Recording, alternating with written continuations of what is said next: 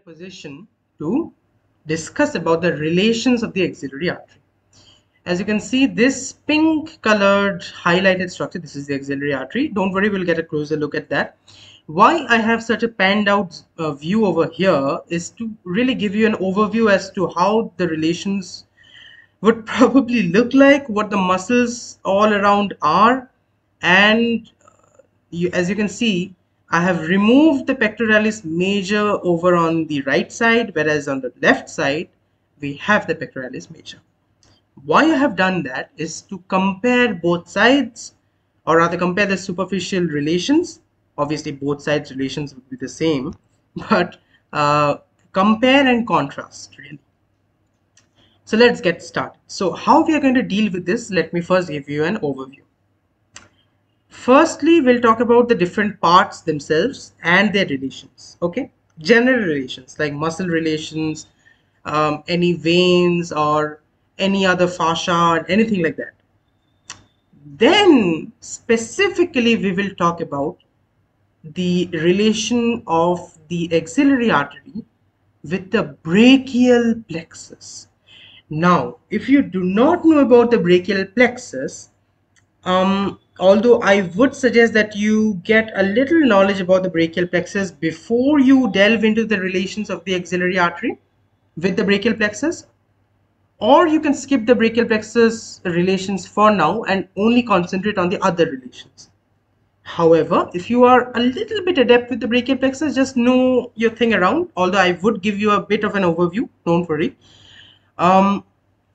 Then I would say that you would be in a position to really understand the relations of the brachial plexus with the axillary artery. So that is a section that we'll be concentrating on after we have finished the general relations of the axillary artery. So without further ado, let's really start.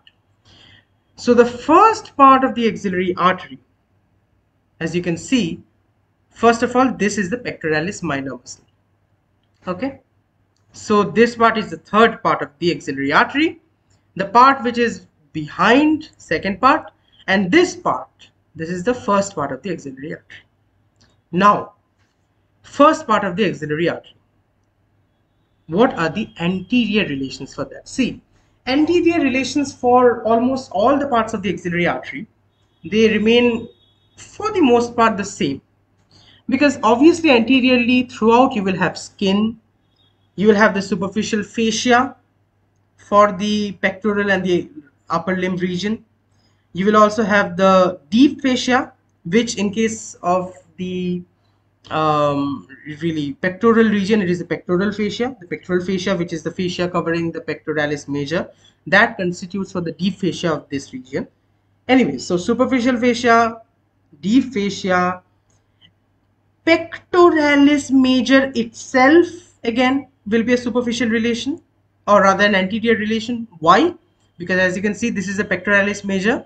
So if the pectoralis major had been present, you would not have been able to see the axillary artery. That's why I have removed it.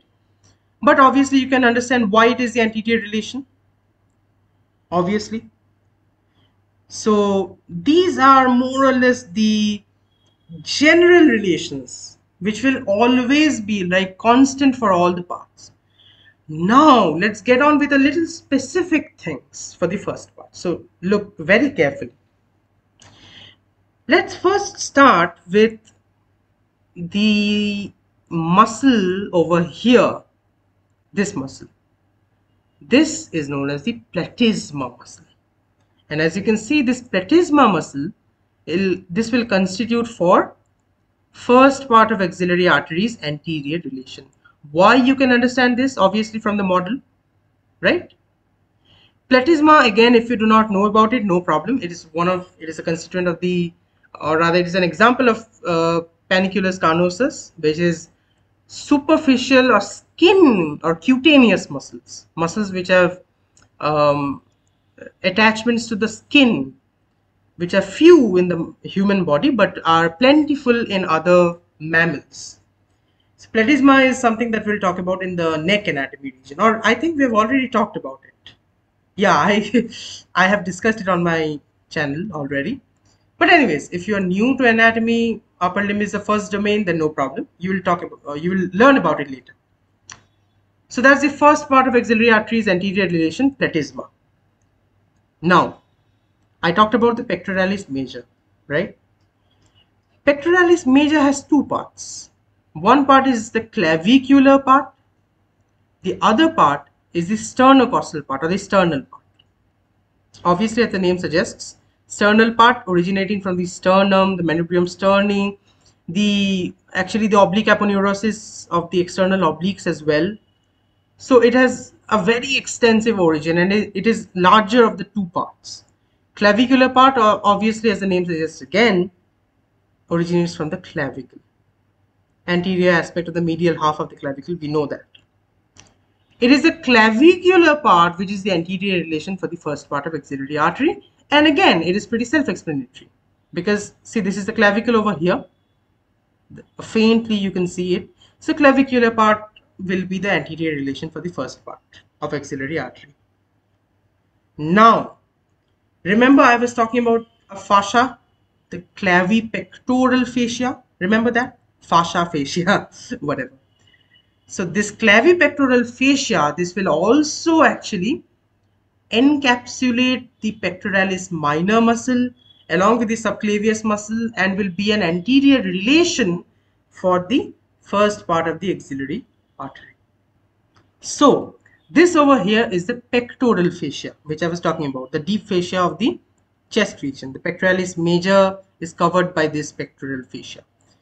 If I hide this, we come on to another fascia which is the clavipectoral fascia. Clavipectoral fascia is it's a small topic, but it's pretty important actually. So it actually encapsulates, as you can see, the pectoralis minor, and it is also, when we'll talk about the axilla, we will know this. An extension of the clavipectoral fascia is known as the suspensory ligament of axilla. So it actually holds the posterior wall of the axilla. Again, not a problem right now. So what I'm only trying to say here is that, as you can see, this should be one of the anterior relations for the first part of axillary artery. Over here it has been cut. No, okay, here, okay, no, it's okay, it's okay. So this is one of the anterior relations. Okay, now I'll show you, or rather I had talked about a few structures which pierce the clavipectoral fascia. Remember, these structures which pierce the clavipectoral fascia, we can already see one of them, the thoracoacromial artery over here. This over here. See, the thoracoacromial artery, it is piercing the clavipectoral fascia. But there are a few other structures as well. For that, we will see a diagram. See, this over here is the clavipectoral fascia. This is a very, very good diagram from Netter's atlas. So, the thoracoacromial artery piercing the clavipectoral fascia. In the same region, there is another vein which pierces the clavipectoral fascia and enters deep. This is known as a cephalic vein. This will be a topic of discussion, separate topic of discussion. Cephalic vein is also one of the structures which pierces the clavipectoral fascia. Another structure over here, it actually has been shown in this yellow. This is one of the nerves actually. This nerve which pierces the clavipectoral fascia, this is the lateral pectoral nerve. Okay, the lateral pectoral nerve, this also pierces the clavipectoral fascia to come out and actually supply the pectoralis major and minor. Brachial plexus branch, talk about it later. So why I showed you this diagram of why I'm talking about structures which pierce the clavipectoral fascia is because these structures which pierce the clavipectoral fascia are all piercing them, or rather piercing the fascia at a common point somewhat. And this common point is anterior to the first part of axillary artery.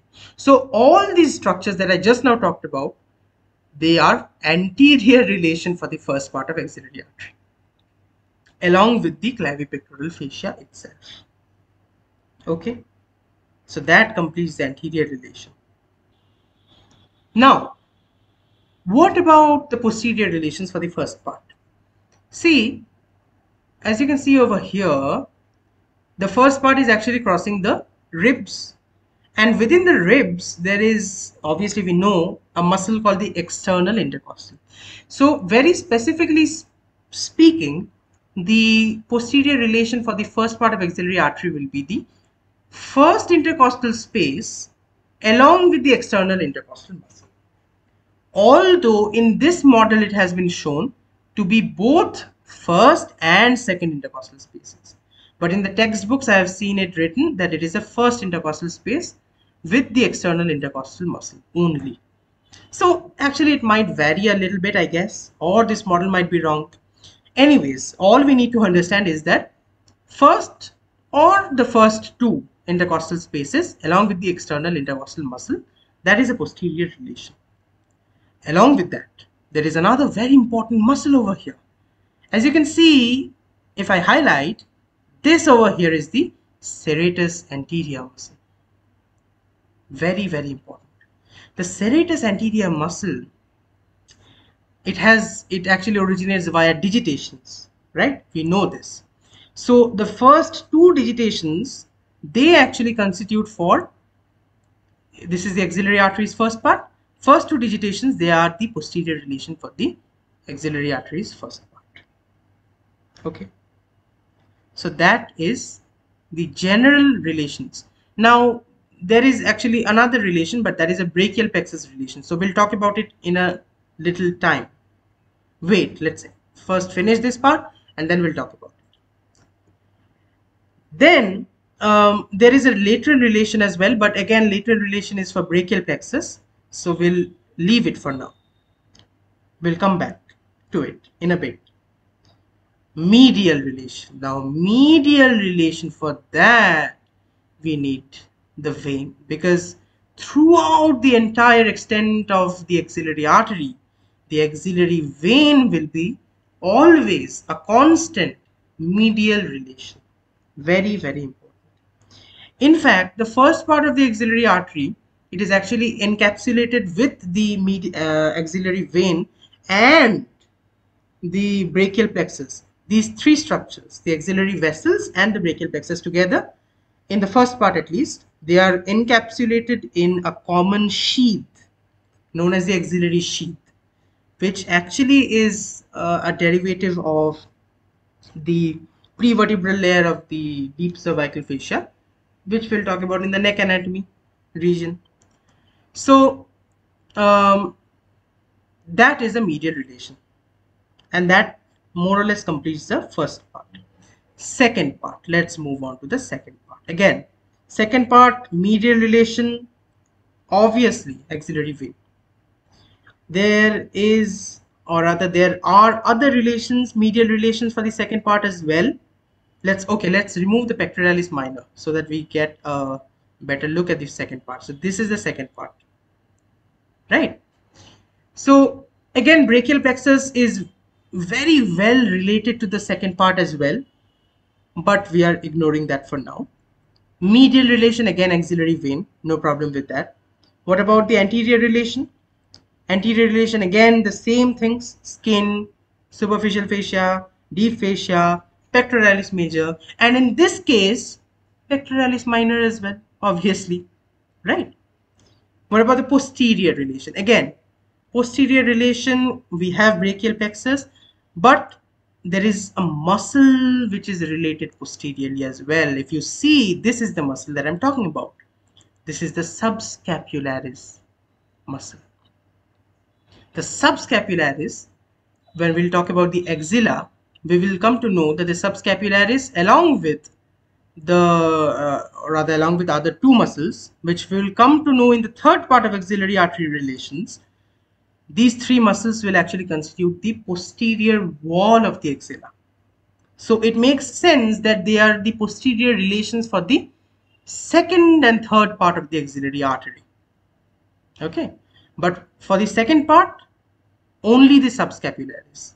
The other two muscles, which is, let's break the suspense over here.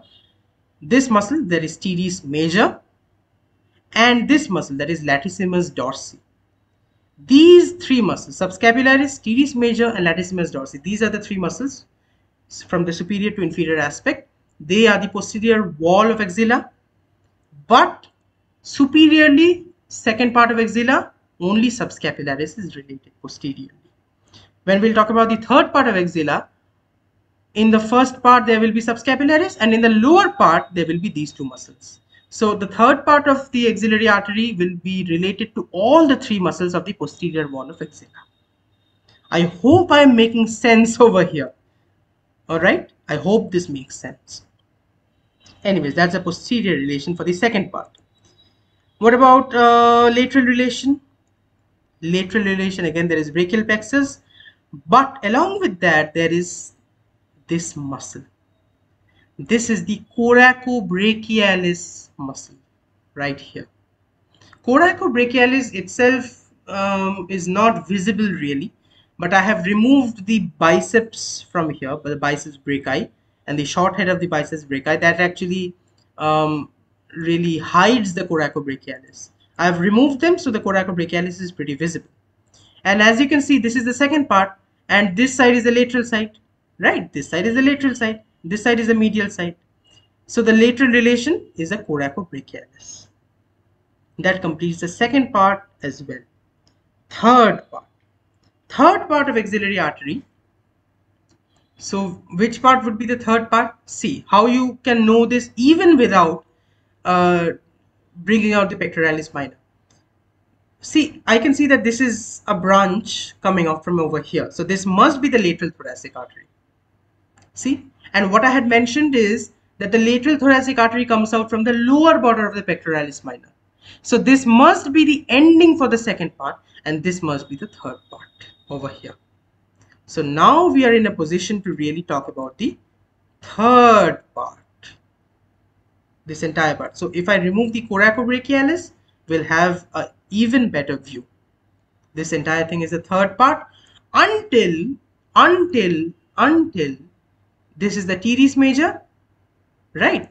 So from the lower border of teres major onwards, this becomes the brachial artery. Okay, so this is the third part, the last part of the axillary artery. So again, the anterior relations, not really much to talk about. Skin, superficial fascia, the deep fascia. Again, there will be the pectoralis major, because pectoralis major is a pretty extensive one, right? But in the anterior relation of the third part, we have a nerve as well, which we'll talk about in the brachial plexus section. Okay. Now, third part of axillary artery, a very interesting thing about that is it is intimately related with brachial plexus. So there is not much to talk about as far as general relations are concerned. Again, the posterior relation I had already talked about. In the first part, there is subscapularis. In the later section, there is teres major with latissimus dorsi. This is teres major, and this is latissimus dorsi. Okay, and this is subscapularis. The lower part of the subscapularis in the upper section of the third part of axillary artery will be related posteriorly, and these two muscles, they will also be related posteriorly to the third part. Okay. Now we move on to the lateral. So I just now removed the coracobrachialis. So the coracobrachialis, that is actually a lateral relation, just like the second part of axillary artery. I hope I don't have to bring it back to show you. Pretty self-explanatory, right? That is more or less the relation, general relation of the third part of the axillary artery. Now, without further ado, I hope you understood all the muscles and all the vein and all the fascia and all of that. I hope the general relations are clear to you. Now, finally, we will move on to the brachial plexus relations. For that, I need this diagram. I could not explain the brachial plexus relations in the model itself. The reason for that is that it's not really very accurate in the model. But this diagram from BD Chaurasia, I think it's pretty simple and it's pretty easy to understand, at least for the beginner section. People who don't really have adept knowledge about the brachial plexus, for them it's pretty self-explanatory. Now we finally have the brachial plexus relation. So now let's start from the first part again. And don't worry, it's pretty simple. So now listen to me very carefully. If you don't know really about the brachial plexus, first you need a little knowledge about that. But I hope you know a little bit about the brachial plexus to know that brachial plexus has a medial cord, a lateral cord, and a posterior cord. Okay, I hope you know this. And later on, these cords, they will divide to give branches. The branches are the real nerves. So the real thing to actually know here, again, there is not much to memorize, but there is a lot to know anatomically. First part and the second part. Second part is a heaven, by the way. For brachial plexus relation, second part is the easiest. I'll tell you why in a bit. First part and second part, they are related to the cords of the brachial plexus. Whereas the third part of the axillary artery, that is actually related to the branches of the brachial plexus. The first part, okay. How I remember the brachial plexus, how I personally remember the brachial plexus relations for the first part. Again, you can just memorize. Before the day of the examination, you can just memorize and go and you'll be fine. But how well can you assimilate? That's all that I'm really trying to go for here. How you actually imbibe this knowledge is, I remember only one thing about the brachial plexus relation. For the first part of the axillary artery, I try to think that the brachial plexus is a little superiorly or a little laterally shifted. I remember only this. By remembering only this one fact, that the brachial plexus for the first part is a little laterally shifted, I can say that the medial cord, which would otherwise have been a medial relation, becomes a posterior relation. Whereas the posterior cord, which otherwise would have been a posterior relation, becomes a lateral relation. Whereas the lateral cord, which otherwise would have been a lateral relation, remains a lateral relation because you have shifted it laterally. So lateral cord relation becomes more lateral. So do you get me? Do you understand what I'm going for?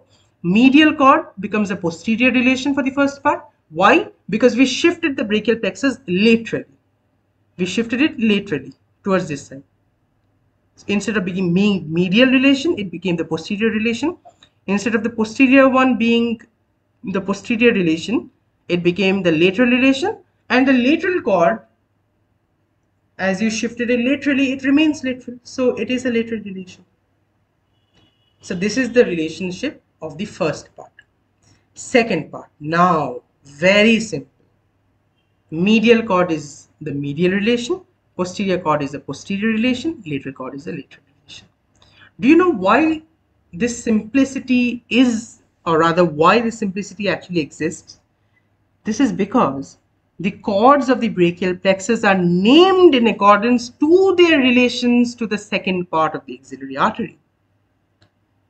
So this is pretty convenient for us. You're saying lateral cord, you're saying medial cord, posterior. Lateral to what? Medial to what? Posterior to what? The answer to that what is the second part of axillary artery. Second part of the axillary artery. Okay, so the relations are very simple for the second part. Third part. Now, finally, third part is where the cords have divided into branches. So you need a little knowledge again about the branches of the different cords. But the, just to put it very simply, the lateral cord branches more or less are the lateral relations. Posterior cord branches are more or less, the terminal branches at least, they are the posterior relations. And the medial cord branches are the more or less the medial relations. So we know that the lateral cord, it actually gives the lateral branch or the lateral root rather of the median nerve. So that is a lateral relation for the third part. It also gives the musculocutaneous nerve, which is also a lateral relation for the third part. medial root of the median nerve. Remember, I had said that there is an anterior relation for the third part of axillary artery. That anterior relation, as far as brachial plexus is concerned, for the third part of axillary artery is the medial root of median nerve. Medial, median. The nerve is median, root is medial and lateral. Okay, do not get confused in that. What is happening here, again, anatomically you should be very sound to understand this, that the lateral cord remains, or rather the lateral root remains lateral, but the medial root of the median nerve actually crosses the third part of axillary artery to reach the lateral root and form the median nerve, which, by the way, median nerve, by the way, how is that related? That is related laterally. So the median nerve itself becomes a lateral relation for the third part of the axillary artery. Medial root of the median nerve becomes an anterior relation for the third part of axillary artery, whereas posterior cord, it has two major terminal branches. The radial nerve, which is a posterior relation for the third part, and the axillary nerve. Where is the axillary nerve? Over here. Okay, I don't think they have shown it. It should be over here somewhere. I don't think they have shown it actually. Anyways, so the axillary nerve, that also is a posterior relation because it is a branch from the posterior cord over here. So posterior cord gives the radial nerve and the axillary nerve. It gives other branches as well, but these are the two terminal branches and they are the posterior relation for the third part. Brachial plexus relation I'm talking about. What about the medial relations? Obviously axillary vein would always be there, but we are interested in the brachial plexus relations. So medial cord branches, they are more or less the medial relations, except the medial root of median nerve, which is an anterior relation. Okay. So what are the branches more or less? We have the ulnar nerve over here. As you can see, this is the ulnar nerve. So this is one of the medial relations. We also have this branch, which is the medial cutaneous nerve of forearm. As you can see, the medial cutaneous nerve of forearm and the ulnar nerve, these two nerves are situated in between the axillary artery and the axillary vein. Whereas there is another branch, which is the medial cutaneous nerve of arm. This branch, it is also a medial relation of the third part, but more importantly, this is actually medial to the axillary vein as well. Whereas these two, ulnar nerve and the medial cutaneous nerve of forearm, they are lateral to the ulnar, or they are lateral to the axillary vein. So these three, ulnar nerve, medial cutaneous nerve of forearm, and the medial cutaneous nerve of arm, they are more or less the medial relations for the third part of the axillary artery. So that completes the entire relations of the axillary artery. We talked about the brachial plexus relations separately. We talked about the general relations over here in this model.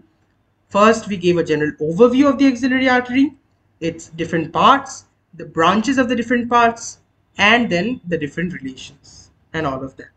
So I think we have done more than enough for this discussion, and without making this video any more longer, I guess, thank you very much, and I hope to see you soon in another discussion.